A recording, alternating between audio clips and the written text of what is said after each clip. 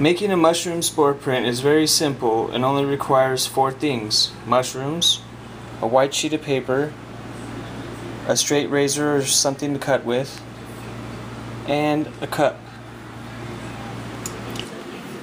So you take your razor and you're going to cut the stem off of the top, and then you place it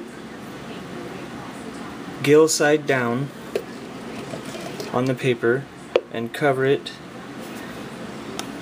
so that no air or anything can blow your spores anywhere.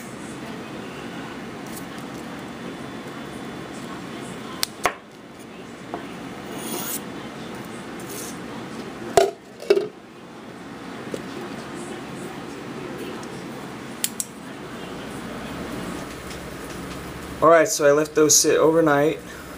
I'm going to pull the cup up and you flip your mushroom up, and what should be left